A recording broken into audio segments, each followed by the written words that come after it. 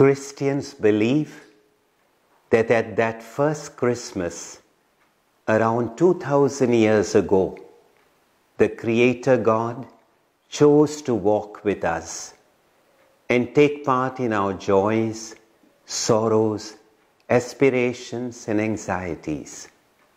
My mind and heart go to the place where He chose to be born as a babe and where He was hailed as the Prince of Peace.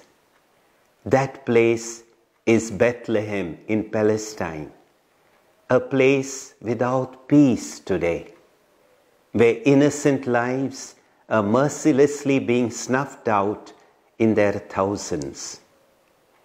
Our Pope Francis has recently made yet another frantic appeal for a ceasefire in these words: please say no to weapons, yes to peace.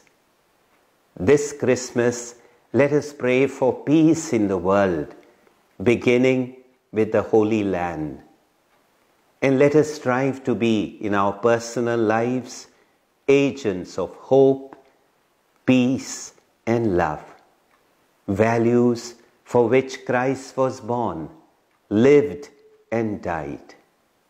I wish everyone a joyful Christmas and a new year full of divine blessings.